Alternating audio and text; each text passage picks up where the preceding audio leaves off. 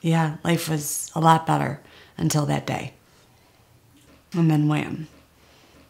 I woke up, my whole left side was completely numb. I had no idea what was going on. They ended up doing an MRI on me. The good news is we know what the problem is. The bad news is there's a significant tumor pressing against her frontal lobe. My heart just completely dropped. The first thing I thought of was my daughter. We were obviously all shocked, scared, devastated, all those things at the same time. Dr. Walter decided he was going to go in and do an emergency surgery. It was very scary, and I didn't know what to expect. The surgery actually went extremely well, and she was in recovery. And then Val started to have seizures. She had seizures that wouldn't stop, no matter what we did. The next level protocol really was, we need to induce a medical coma and really give that brain a chance to rest and relax. After you've done that acute intervention and the patient is in the ICU, it's really the next several days to sometimes weeks that will determine the patient's overall outcome. We wanted to make sure that patients who are coming in with a stroke, a tumor in the brain, seizures, that they have a ICU that's dedicated to managing those disorders. Here at the University of Rochester, we've created a neurocritical care unit. We have all the elements, the providers, the infrastructure, the residents, the trainees, the research, and the multidisciplinary approach. Every day trying to push the envelope in terms of better outcomes and effective care. Hi, Jen. Hello. Are you in pain? What distinguishes a neuro ICU from other ICUs is a team all specially trained to manage these types of disorders. The team starts with a specialized, trained bedside critical care nurse who's also trained in neurocritical care. The nurse is an extension of the physician in terms of examining the patients.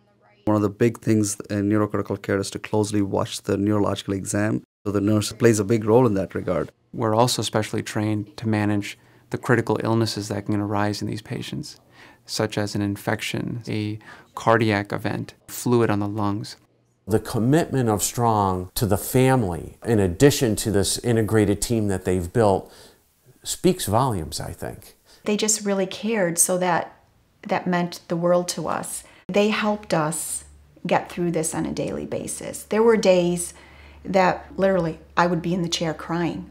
I couldn't even talk. One of the biggest things that we provided to the family was reassurance and hope.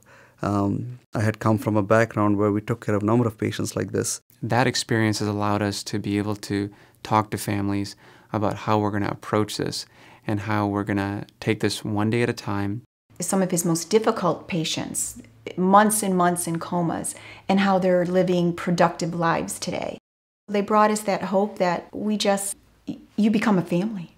We loved them, and they were part of our family.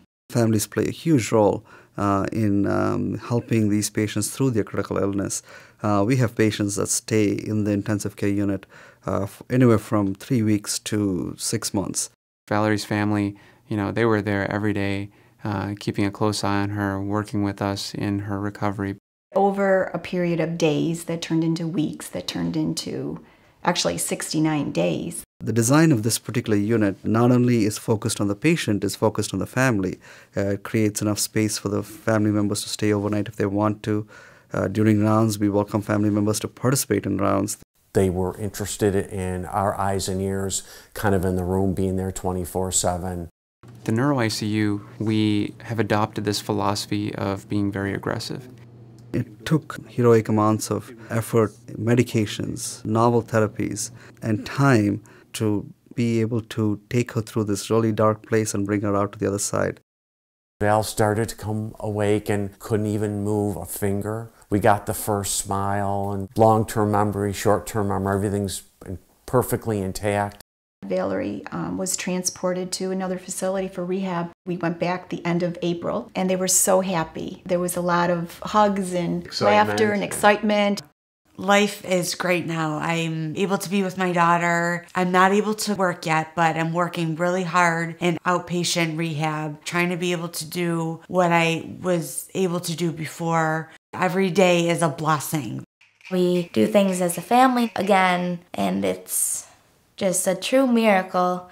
The staff, the doctors, the nurses at Strong, if it wasn't for them, honestly, I don't know where I would be right now. I don't know where I'd be.